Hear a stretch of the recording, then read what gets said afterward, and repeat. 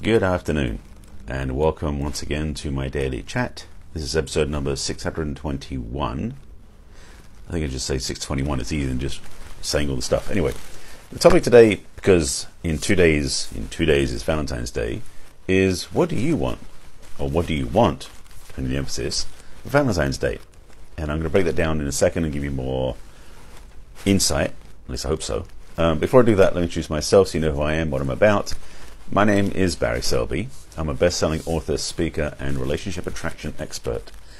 And I help women and some men find balance, create balance in love, life, and business. I'm definitely a passionate champion for the divine feminine, which is what started these talks in the first place, just over 2 years ago. And these are talks I've done every day now for a while, which is why I'm up to 621, and they're called Messages from the Masculine to Inspire Your Feminine Heart. And today, because it is this week of Valentine's Day, I'm doing another talk about Valentine's Day. And in case you didn't know, 2 days ago I did a talk about Valentine's Day for couples and the risk of heartbreak. And then yesterday I did a talk about Valentine's Day for singles, about how to get through the day in grace and ease. So those two you might want to reflect on if you're single or in a relationship. Today, I'm putting out the question about what do you want for Valentine's Day? Because for some people, what they want is for it to be over. Because some people hate the contribution. Whoops. Sorry, I just got something popped up on my screen. That shouldn't happen. I've got Do Not Disturb on. Anyway, so that's why I want to talk more about that and perhaps give you some insights, maybe even take some questions if you have some ideas, thoughts, or desires about Valentine's Day that maybe I can help you clarify and understand and focus on.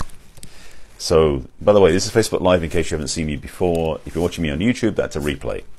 So, Facebook Live first, then YouTube, and I'll give you the links for those at the end of the broadcast.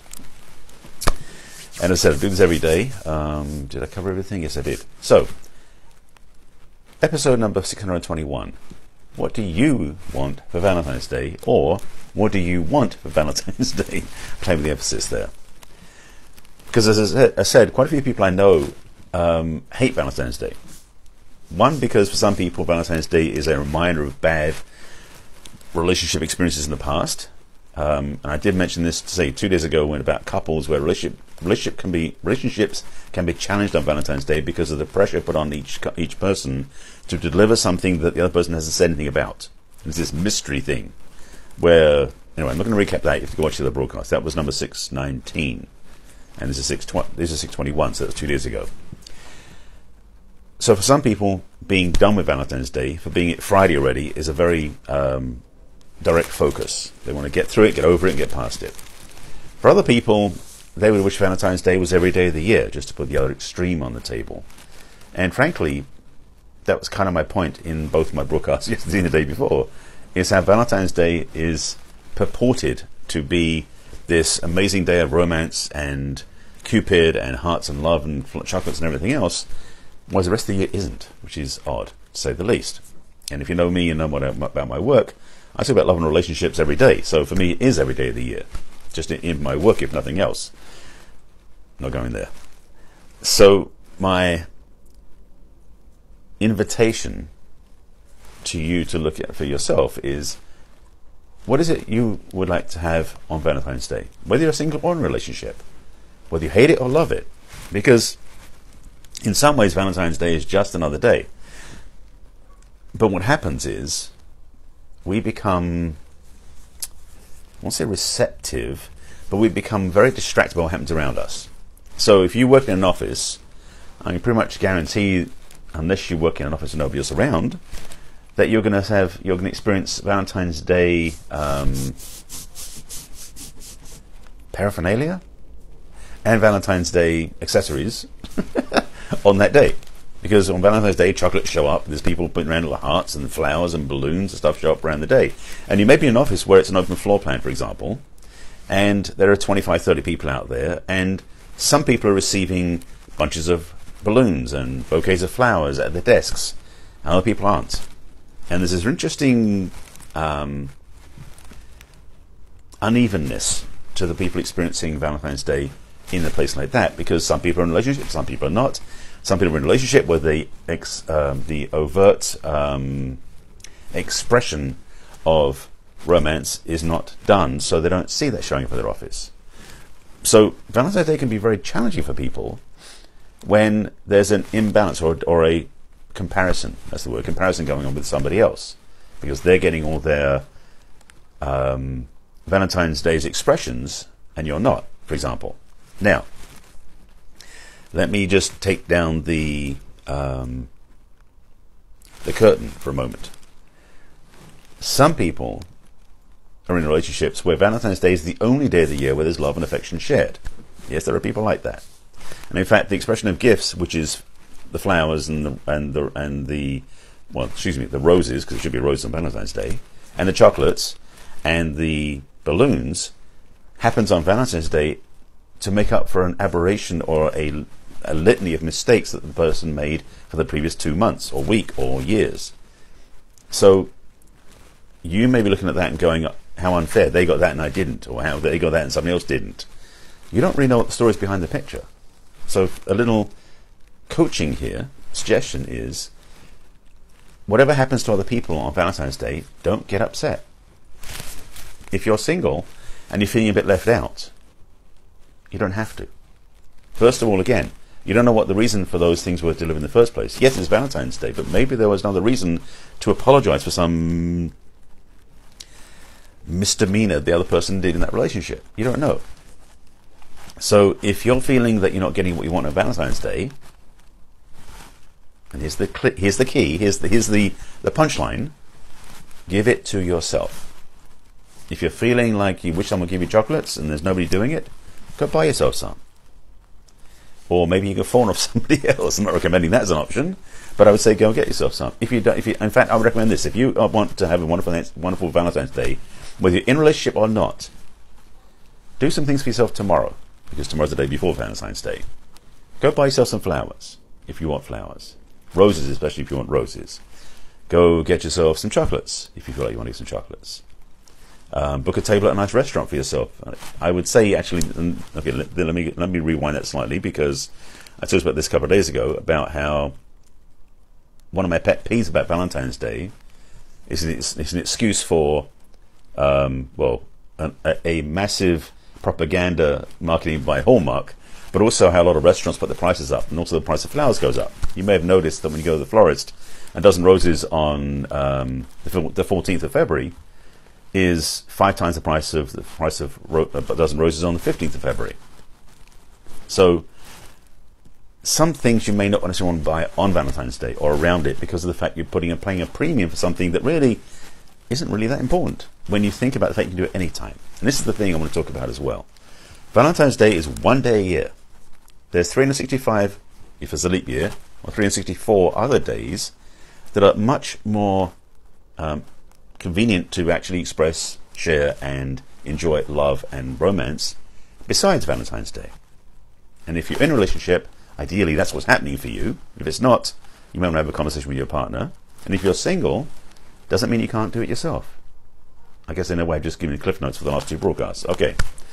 So Valentine's Day as an event sometimes is overhyped, to say the least. As a friend of mine who was watching, I think today, she said yesterday that she's going to have pizza and Netflix on Valentine's Day, which is a genius idea, because why not? Because to make Valentine's Day something special, frankly, was really something created by Hallmark, amongst other companies. And even though I'm a love relationship coach and expert and speaking all about this stuff, Valentine's Day is no big deal to me, ultimately. Yes, there's a romantic overtone to it that's been infused into the culture because of Hallmark and other people. But I would say take that feeling, that flame, that flavor of romance, of love, of up-level passion, and apply it throughout the whole year. Don't just sit on it for one day, because that is pointless. Actually, it's not pointless as much as it doesn't make sense. Valentine's Day is a reminder to love yourself and to love each other every day of the year. That's the only thing I would use it for, personally. That's the only thing I would talk about. It's not about the only day of the year to have chocolates, thank God, because I love chocolate. It's also not the only day of the year to get red roses, because roses would be dying the rest of the year. They would be not being used. So, of course, the accessories, the gifts and the accoutrements of Valentine's Day are not limited just to Valentine's Day. Even Cupid which is a fictitious cherub with a, I mean, who imagined a little cherub with a bow and arrow with little bitty wings will be flying around making love work for everybody? That just doesn't make sense. I know it's a romantic delusion, but still. So my point about that is really taking the idea of Valentine's Day and spreading that through the whole year, and making your own life more filled with love, with romance, with joy, with celebration, with your intimate partner, with your friends, with yourself especially.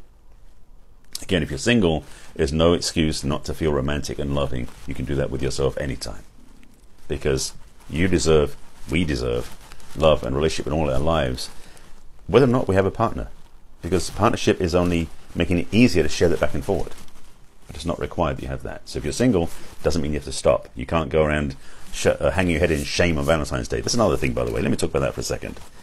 This pisses me off, sort of, kind of, is that when Valentine's Day happens and there's people who are single, some have to carry this whole weight of shame about because they're not in a relationship. There's an assumption about this that being in a relationship is better than being single.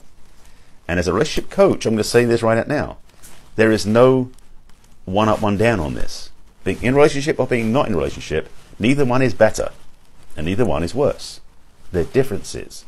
And for some people, there's this rule in their head that until you're in a relationship, you're losing. And there are other people I know who've realized that once they got divorced, they were much happier being single than they were in a relationship. So that's both sides of the conversation. And my point is very simple about this is being in a relationship or not being in a relationship, both are valid, both are equal. Yes, being in a relationship is going to be an opportunity to do some work, but so is being single.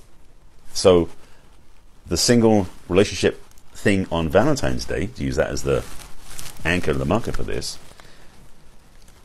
is simply a data point. It does not mean that people on Valentine's Day have more freedom to do things because they're in a relationship than those who are single, for example. It also means that on Valentine's Day is not the time to start kicking yourself for not being in a relationship. In fact, it might be the best day to celebrate your freedom for not being in a relationship on Valentine's Day, to remind yourself that choosing a relationship is a conscious choice, not a desperate move to make yourself feel less lonely. That's another topic, and I've talked about that one before as well. I think that really sums up my point about this. Again, Valentine's Day is in 2 days, so there's definitely more to talk about, I'm sure.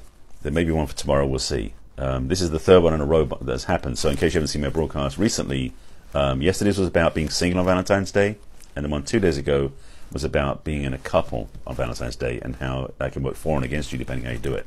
So if you're in one of those two boats, which you probably are, watch the relevant video. So this is 621, so that was 619 and 620 Facebook Lives, and also on YouTube. So I'll give the replays. By the way, I'll give you the replays for those. Oh, one other thing. How do I do this? Yes. Okay. So I've been promoting and sharing a couple of things during these talks because it is Valentine's Day. I've got to use the excuse to market some things.